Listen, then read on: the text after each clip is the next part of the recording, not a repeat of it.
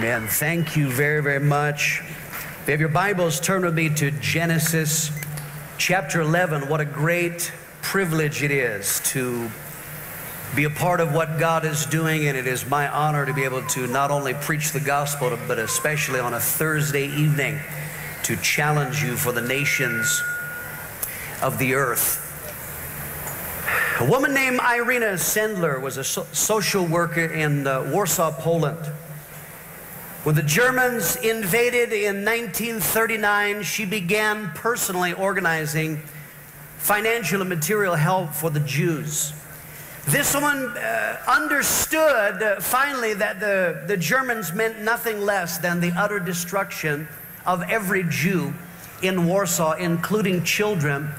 And with her access to the Jewish ghetto, she began persuading parents that their children had a far better chance of living if they would let her smuggle them out of the ghetto and place them with Catholic families. This is what she did, an incredible story, all the ways that she got them out.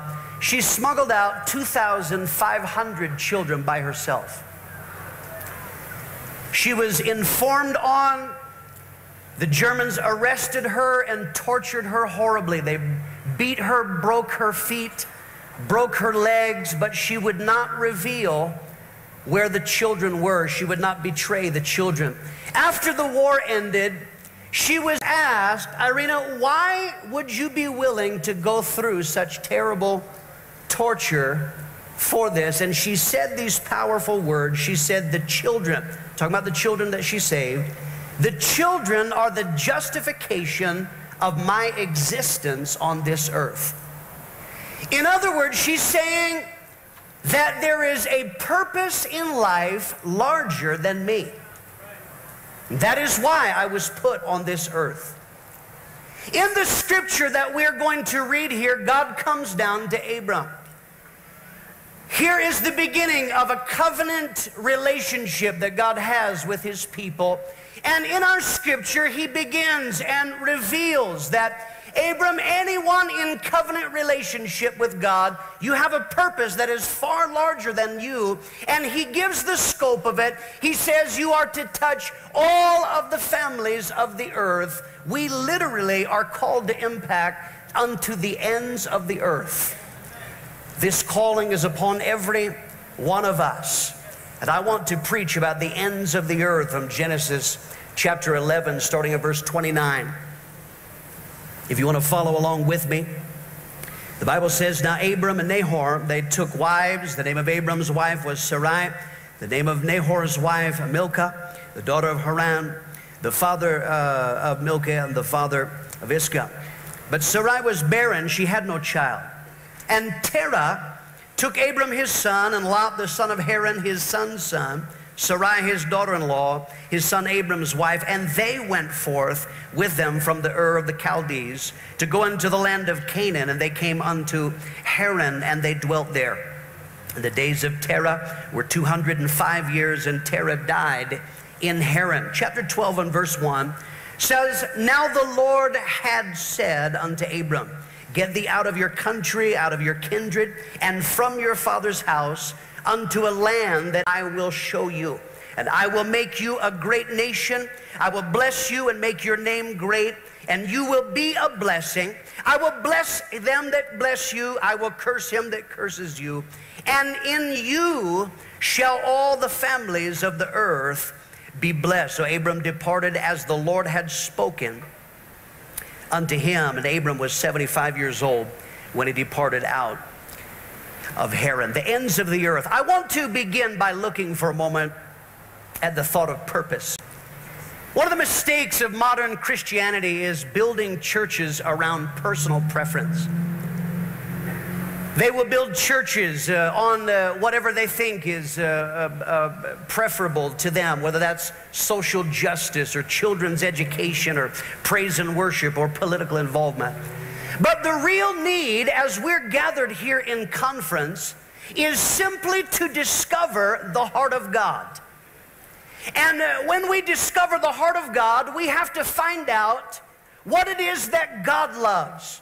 We have to find out what is His passion, and align our hearts with God's heart. We have to make sure that we love what He loves, and that we have to make His passion ours and build our lives and churches accordingly. Now, this scripture is foundational to covenant relationship with God. And God speaks to Abram, and from the beginning, He revealed to him that His love and His concern is worldwide. In verse 3, He says, in you all the families of the earth will be blessed. You see, the heart of God is moved by human need and suffering in other nations. We read in the Old Testament of God who is willing to work with a disobedient and a prejudiced and a whining prophet named Jonah. And because it was not about Jonah, but it was the heart of God that was at stake. And in the end of the book of Jonah, chapter 4, he comes down the story of the gourd. It's Jonah's comfort. And he says to him, Jonah, there are 120,000 people in this city. This is a foreign country. And he says they do not know their right hand from their left. In other words, they have no clue of what is about to come upon them in judgment. He says, should not my heart be moved? One translation says, shouldn't I feel sorry for such a great city? It is the heart of God that he was trying to reveal. Jesus Christ is God in the flesh, visibly demonstrating the heart of God. Jesus said in John 10:16, for I have other sheep that are not in this flock. I must bring them also. He says in one of the parables, the field is the world. And one time when they were having great success, here's the feeding of the multitudes. Immediately after that, he says, let us go to the other side. Why? We're having tremendous numbers here. We're touching. But you see, on the other side is Decapolis. These are 10 cities that were dominated by the Romans and the Greeks. These were foreigners that were looked down upon by the Jews. But Jesus says, that is where I want to go, is the other side, because he's showing the heart of God. John 4:4 says, and Jesus said he must needs go through Samaria. This is not a routing issue. He could have gone another direction. He could have taken another route. But this is an imperative of love. Jesus is saying, I have to go to Samaria. Samaria, this is the place that Jews despised. They were foreigners. But Jesus is trying to convey his heart. He says, I have to go there. See, it is never God's intention that relationship with him only be localized. Many of you are having the favor of God in a local area. That's why we hear these reports. We rejoice with you about what God is doing in a local area. But our scripture tells us that is never God's intention, that it simply stopped there. What needs to happen is to lift up our eyes, to look farther or higher, to see the need in distant places. Revelations 5 verse 9 says, for you were slain, and you've redeemed us to God by your blood out of every tribe, every language, every people, and every nation. Listen to me. What we're doing here tonight in world evangelism is not a program. It's a passion of God. Lamentations 1:12, it speaks about suffering, and he says, is it nothing to you who pass by? God is saying, can you walk by human suffering and it not mean anything to you? It not move you? A man named Tom Clegg, he went as a missionary to a refugee camp on the Kenya-Ethiopian frontier. He said his first job of the day was burying all those who had starved to death the previous day. Said in the camp as they came, they only had capacity to feed 20,000, no more. That's all they could feed per day. And he says the math of that was very painful because far more than 20,000 would come every day to eat. And he said during peak times, each refugee would only get a real meal probably every 10 days. He said his job after burying those who starved to death was to stand out in the sun and literally physically count 19,999, 20,000, and that is all they could feed. It was his job. They had to physically push everyone outside the fence and then shut the barbed wire fence. He says this is tearing him up. He said he would weep looking at them, staring through the fence, and he would be crying, saying, "I'm sorry, you can't eat today." Said when he first got to the camp, he went back into after the end of one of these days, telling all the other people outside the fence they couldn't eat. He came into the workroom where all the workers, they're laughing, they're eating their evening meal, they're joking, having a great time. He said something snapped. He's looking at these people. He said, "Are you crazy? What's wrong with you? There are people outside the fence that are starving to death, and you're laughing and joking?" I wonder if God looks down from heaven sometimes at us and says that. Are you crazy? You're so excited about what God's doing in your area, but outside the fences of our nations are people who are starving for the Word of God. This is God's heart. It is His passion. God reveals to Abram His purpose. Because of His passion, He says, your purpose, Abram, is to reach the nations. In these shall all the families of the earth be blessed. See, missions didn't begin with John 3:16 or Matthew 28 or Mark 16. Here is the beginning. This is the foundation. This is the beginning of a covenant people. They have no laws. They have no temple. They have no structure, but they do have a mandate. From the beginning, before anything else, He says, this is your purpose. All of the families of the earth are to be touched. Psalm 67 verse 2 says, so that your ways may be known on earth, your salvation among all nations.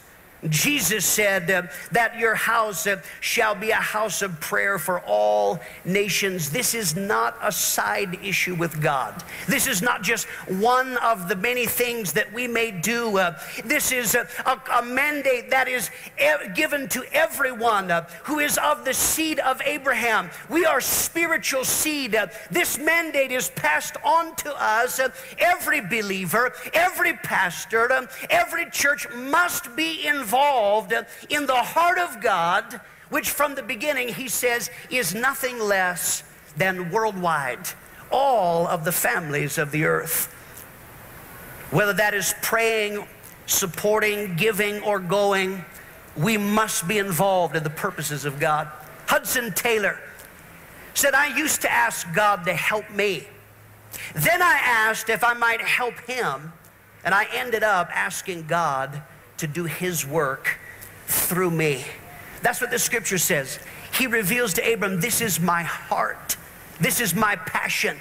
Therefore, your purpose is to carry that passion to the nations of the earth. I want to look at, secondly, at the principle of involvement. The focus in the call and in the promise that we have here is on God, actually. God says, I will show you. I will make you. I will bless. And I will curse. In other words, God says, I am personally involved. I am actively involved in the earth to see my will accomplished, because God is the Lord of the harvest. Think about how God is involved in world evangelism. Number one, God is involved in political systems.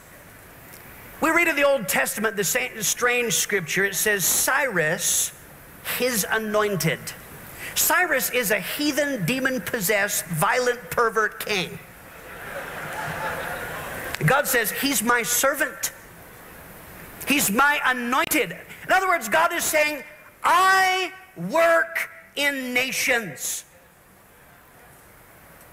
Often what looks like a tragedy is actually God intervening to accomplish His will. There was a time when communism was one of the greatest threats in the world. It's amusing now to read old Christian books, and the greatest threat in the world was communism. Governments were toppling, and one of the reasons why this was going to be so bad was because if the communists take over, that's it. Those people can never be saved. They've locked them up. Pastor Mitchell read the email from Sergei Golubev and the church in Vologda, Russia, that just planted the church into Hanoi, Vietnam. Listen to this again. It says, our couple, Andre and Olia, landed in Vietnam 3 days ago. They had no problems crossing the border. No one even checked their luggage. People are very open to talk to tall white people from Russia. Russians apparently are still very popular in Vietnam. There was a time when people would have looked and said, the Russians have influenced Vietnam. How will we ever reach Vietnam? But you see, God is involved in the earth. And now God is able to intervene and use that to work His will. Not only that, God involves Himself in people migrations. It's one of the major factors in the world today. I believe someone has spoken in one way or another every night about this. The scattering of people from their home nation to other nations. There are hundreds upon multiplied hundreds of millions who live outside the nation of their birth. This may come because a political despot takes over and begins to oppress people. This may come because of economic collapse, because of a lack of educational opportunity. But here there are people that for one reason or another, hundreds of millions, they've scattered throughout the earth. They do not live in the nation where they're born. And I want to tell you, God is behind that. Because for whatever reason, here are people who have wound up in another nation. They are open to change. And many of the people have spoken this week. What happens in the new nation that they're living in is now they're confronted with the gospel of Jesus Christ. Several of the men this week have spoken about, I'm the only white man in the church. You know, God does that not just to teach white boys what it feels like to be a minority. But here is what is happening is people come in to our churches here and are confronted with the gospel. The Bible says on the day of Pentecost, it lists for us 15 different nationalities. This is the birthing of the church. It is not an accident that on the day when all of these nationalities were gathered together in Jerusalem, that is the day that the Holy Spirit was poured out. Why? Because that is God's purpose for the church. He brings people from other nations to our nations so that they can be confronted with the gospel. They get saved. They have a natural burden for their home country. They speak the language. They have contacts and passports because this is the will of God. The first night we had Marcus Samuel. He spoke about how he came to America. He's going to, this is going to be economically advantageous to live in America. He's not going to be limited in India, but God met him in America. Saved, discipled in Phoenix, Arizona, and God laid upon his heart to go back to the nation of his birth where he is reaching. That is the heart of God. I preached last month in Sydney, Australia. Here in the congregation, I don't know, we probably had a little more than 100 people there per service. I asked Pastor Rob Walsh to count for me. Here in this group of people are 22 nations of the earth. I'm not talking about people back to the 5th century. I'm talking about people who are direct from another country. 22 nations of the earth. And they're hearing the gospel in Australia so that they can be touched. Why? Because God says, this is my passion. I want you to be involved in it, but I am at work. It's the heart of God. This is not how smart we are. This is not the program that we thought up. This is how wonderful God is. We also see that God involves himself in human lives, that he personally and he supernaturally calls a man in our scripture to reach the nations. Verse 1 says, leave your country and go to a land I will show you. Verse 3 says, in you all the families of the earth will be blessed. Jonah heard the call of God, arise and go to Nineveh. Acts 16:9, during the night Paul had a vision of a man of Macedonia standing and begging him, come over to Macedonia and help us. I moved to the nation of Australia when I was 17. I met my wife there. We got married in Australia. I will never forget, in a conference, it probably was 1983. In this conference, they were showing one of the early conference videos. We weren't in a lot of nations in 1983. We would have had some footage from Mexico, had a little bit of footage from Europe, a little bit of footage from Africa, and we had very powerful footage from the Philippines. The major emphasis of this video was the Philippines. I mean, it was tear-jerking, gut-wrenching. It was powerful. And while I'm watching this movie from the Philippines, my heart is broken for Africa.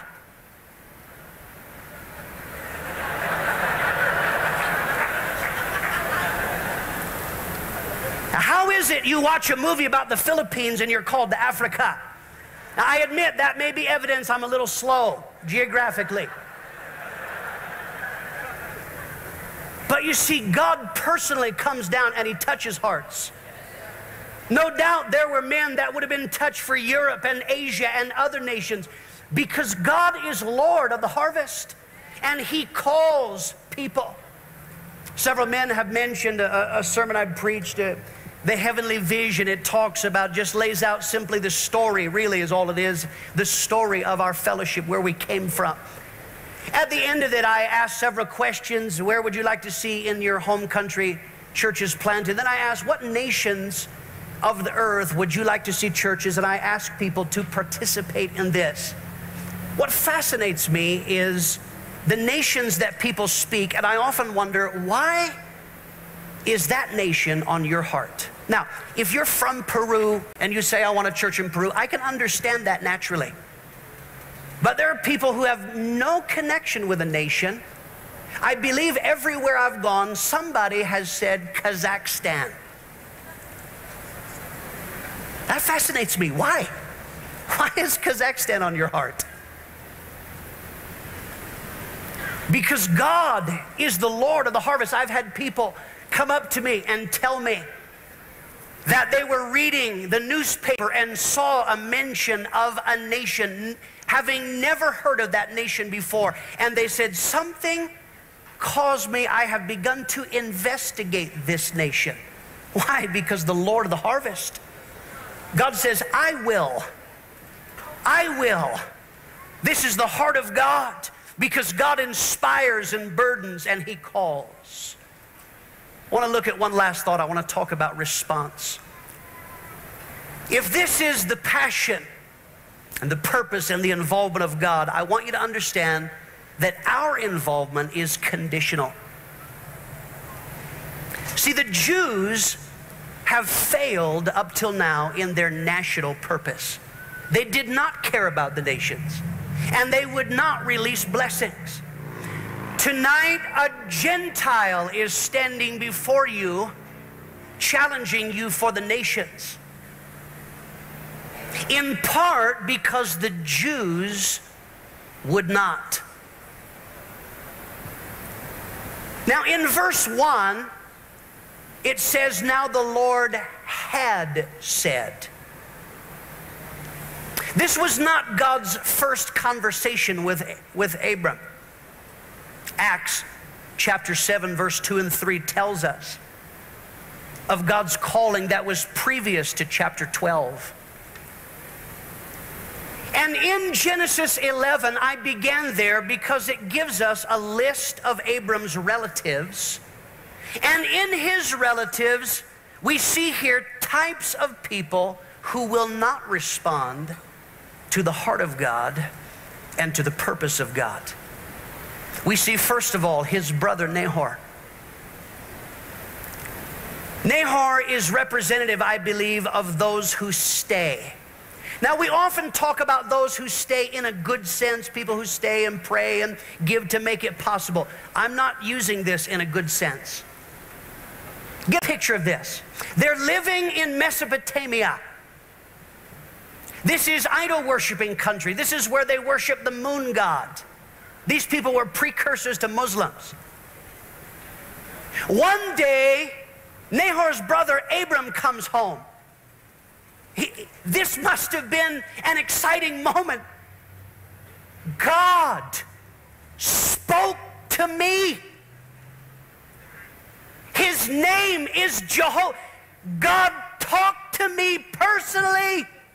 And he begins to tell him that God told me we can touch all of the families of the earth.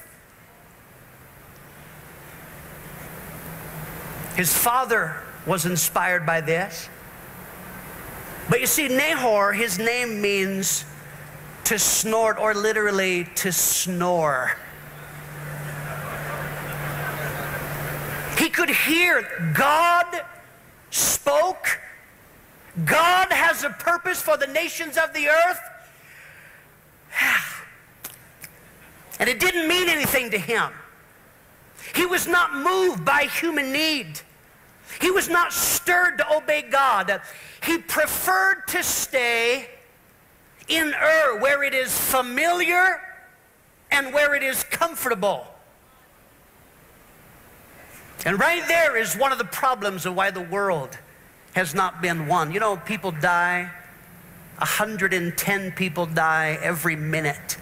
Since we started conference Monday night at 7 o'clock, 458,100 people have died, and the majority of those are on their way to hell. It's far worse than that. They estimate that every hour, 1,342 people die without ever hearing about Jesus Christ one time. See, that's not fair. You're absolutely right, that's not fair. Are people who've never heard going to be saved? No, but that's not the issue. If you know that people are going to hell and we don't do anything about it, are we saved? Since we came to prayer tonight at 5 o'clock, nearly 2,300 people have gone into eternity. They're in hell right now, and they've never heard one time. We have enjoyed. We've heard sermon after sermon after sermon, and they've never even heard the name of Jesus Christ. But Nahor is one who that doesn't move him. That doesn't stir him.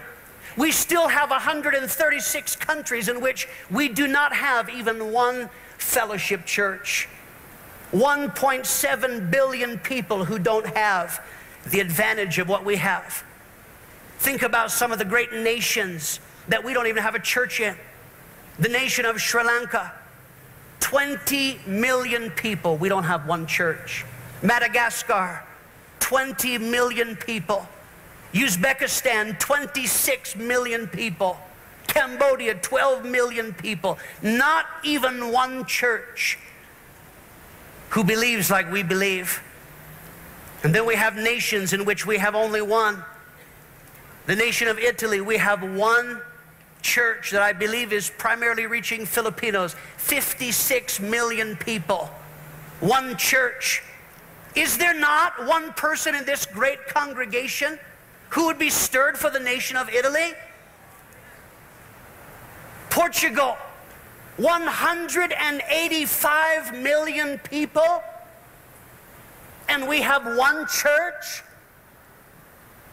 There are men here, you already speak Spanish. It would not be a stretch for you to learn Portuguese and go to Brazil. Would there not be people here who your heart could be stirred? But Nahor is a snorer, only concerned with what is comfortable and familiar. Listen to me. One of the things that trips people up is the thought of a specific call. I often ask people, because I've spent much of my life overseas, I ask people, I want to know, have you ever been called overseas? And often the response is, no, I've never been called. And that's fine, because I'm not the caller. But you know what that often means in their heart? Is that God has never come and said, I want you to go to this nation in this city, and you shall live at 2195 Bluebird Lane in a white house with yellow trim. Thus saith the Lord. No, I've never been called. Listen to me. If it is true what I just spoke, just a smattering of people who are dying, the need is a call.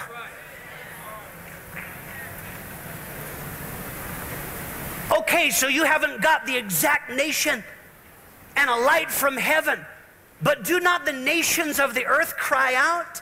It's interesting to me in Acts 13, here's the Holy Spirit giving a specific call. Separate for me Barnabas and Paul for the purpose in which I've chosen. That's the specific call. In Acts 16, he gets a vision, not of God saying, I want you to go to Macedonia, but it's very interesting. He gets a vision of a man begging, please come and help us in Macedonia.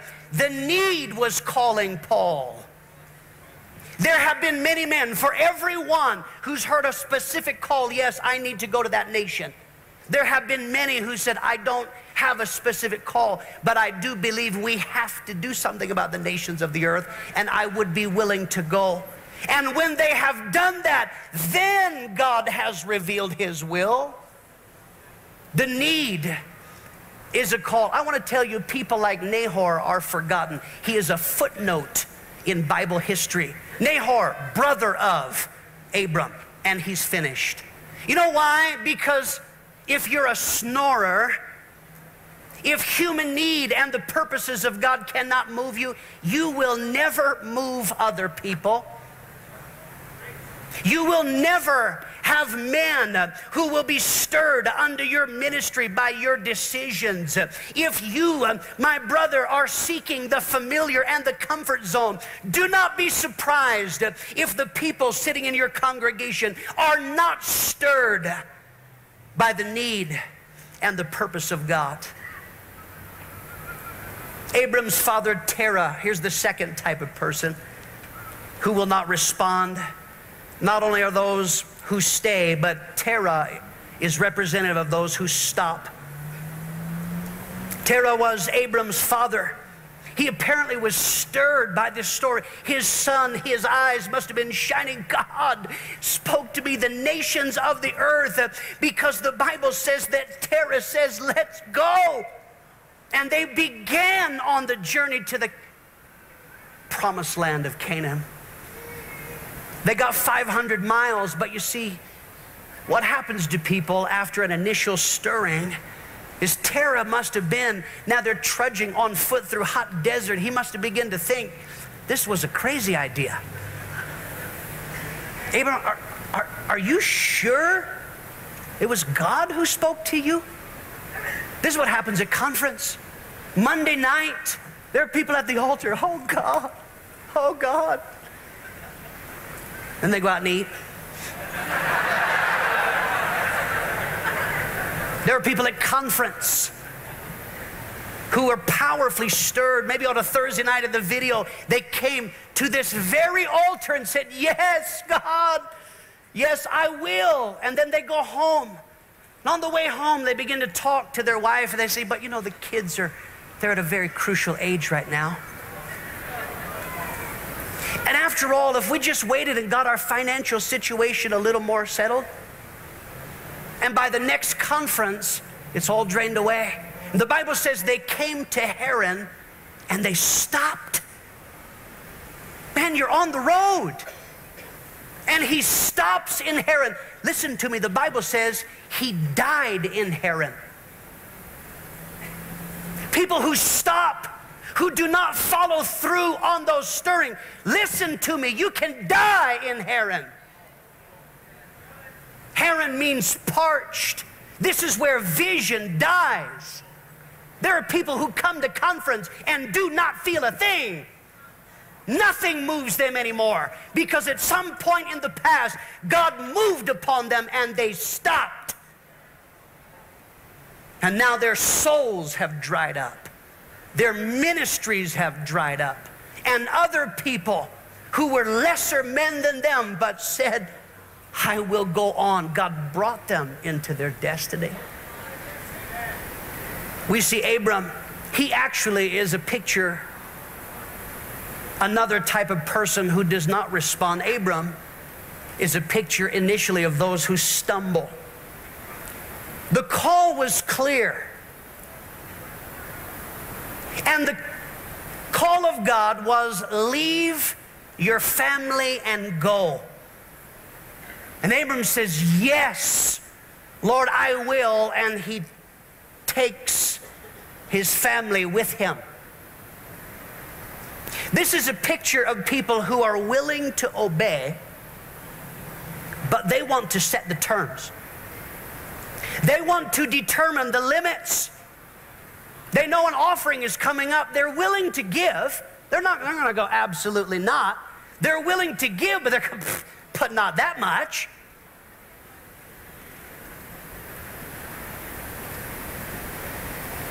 They say, I will go, but not there. They say, I'll go, but only if. You know, we've had some generous souls through the years who have said to Pastor Mitchell, I would be willing to go if I could have the conference church. Oh, you large-hearted brother. You're determining. You're trying to set terms. Rather than whatever God has. Listen to me. Nothing good happens with limited obedience. Limited obedience is not good enough. I'll go, but I'm taking the family with. But that's not what God told you to do. We see here finally that Abram then, thank God we don't leave him there. Abram then is a picture of those who surrender. He lays down his purpose for a higher purpose. This involves two very simple principles. Number one, it is the principle of going. Genesis 12:1, the Lord had said to Abraham, leave your country, your people, your father's household, and go to the land that I will show you. So you have to leave things. We cannot reach the world by staying in our home countries. That's the bottom line. I just read a book. It's called On Call in Hell. It tells about Commander Richard Jadick. He's a Navy medic. His job is to save lives. And when the Iraq War broke out, he understood that if our purpose is saving lives, then why do we stay far away from the battle where it's safe? And he began to talk to higher up. Wait, if our job is to save lives, what are we doing back here? If we're to save lives, shouldn't we be there? And he persuaded them. And he set up in Fallujah, in the middle of bombs and bullets and snipers taking shots of. That is where he set up, because he understood if we're going to save lives, somebody has to go. It can be done no other way. Matthew 28, go into all the world.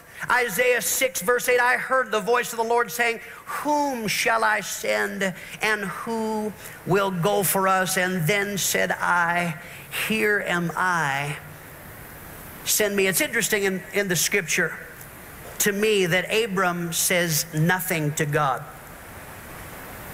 The reason why I find that interesting is because sometimes talking about our purpose is deceptive. It's therapeutic to talk about it. There are people who talk about it, and that makes them think they're doing it. We got World Evangelism on our website. You see the sign? A local church with a worldwide vision. We are doing it, man. David Barrett, Todd Johnson, in a book called Our Globe and How to Reach It, they said, in our opinion, The greatest enemy of world evangelization is Christian rhetoric, the continual discussing, arguing, and endless talking and preaching about evangelizing the world without any of the crucial implementation. He says you've got to do it. Don't just talk about it. Somebody's got to go. I asked Pastor Mitchell while we're on the platform last night, Pastor Payne preached a masterpiece, 50 feet from revival. The trailer is there, and I said to Pastor Mitchell, and how many men came and spoke to you today about the nations? None.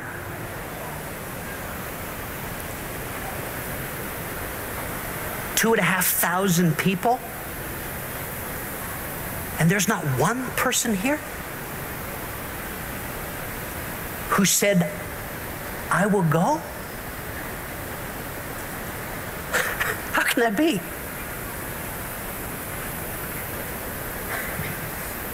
The second principle is the principle of financing. From the beginning, God's plan deliberately involves a financial element. God says, I will bless you. God says, I bless my people. We see a supernatural dimension that is of favor that is at work even in the Jews even unto this day. But it is very clear from the beginning of God's covenant relationship, financial blessings are to be used for aiming resources for God's passion, which is reaching all of the families of the earth. The Jews became repositories rather than channels of blessing. Listen to me. As we bring it to a close, what we're going to do at the conclusion of the video, you know what we're going to do. We're going to announce some workers, then Pastor Mitchell is going to take an offering. I cannot emphasize to you enough that our finances can mean the difference between life and death. Let me tell you a story as I close. Reading about two friends. They grew up New Jersey, lived 4 doors from each other. In high school, Vinny Rico, he worked 3 jobs for some months to buy a high school class ring. If you're not from America, this is common that they have a class ring. I'm holding one here. A brother in our congregation, this has the emblem of the school. It has a stone with an initial, a person's initial. Vinny Rico worked 3 jobs for months to buy one of these. And he went and he showed it to his best friend, Bill Hayes. He showed us, said, look at that, man. He was so proud of this. World War II broke out. Both Vinny and Bill, they went in, they joined the military. Both wound up being stationed in the Philippines. Vinny Rico was captured at the Battle of Corregidor by the Japanese and placed in a concentration camp. He knew that the Japanese would steal everything of value, so in a dirty, stinky bandana, he wrapped up his class ring and he wore it around his neck so they would not see that he had anything of value. He is in the concentration camp and he began to wonder, I wonder whatever happened to my buddy Bill Hayes. Walked across to the infirmary. They had what they called the 0 section. That means if you went in here, you have 0 chance of survival. You're not going to live. Said he walked up to the barbed wire fence and he began to call out, Bill Hayes! There's Bill Hayes in there. He said he was horrified when a walking skeleton came towards him. It was Bill. He used to weigh 160 pounds. He weighed 70 pounds now.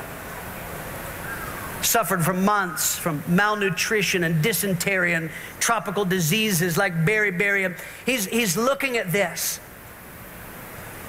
And Vinny undid his bandana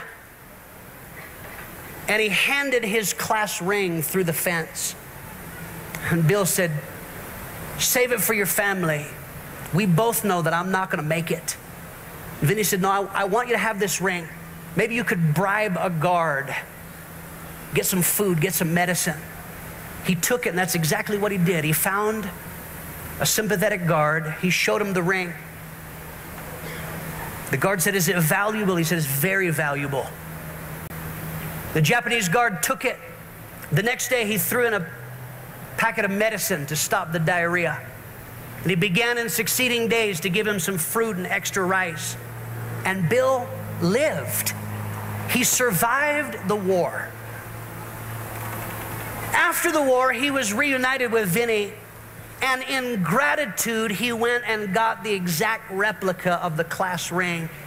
And he brought it in a case one day, and he gave it to him in gratitude. And Vinny began to weep, and he said, I can't wear this.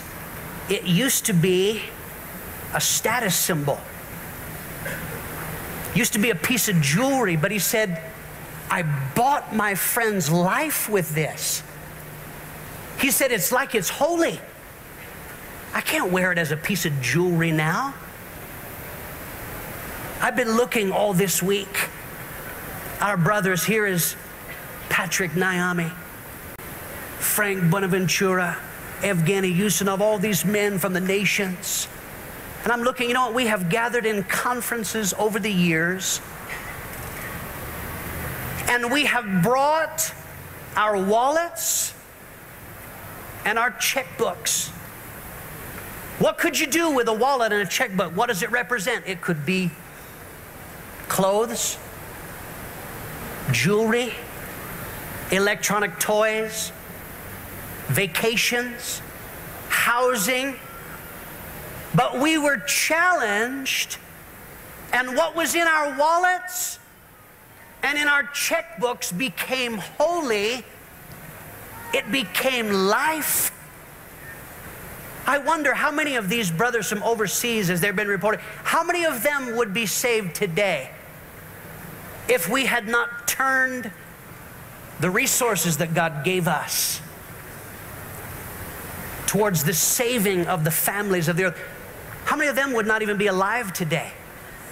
Because this is the choice. We can take this and be like the Jews. It's for us. We're blessed. Or we can take those resources and deliberately aim them for the passion of God, which is the nations of the earth. Theodore Williams of India said these words, we face a humanity that is too precious to neglect. We know a remedy for the ills of the world that is too wonderful to withhold. We have a Christ that is too glorious to hide.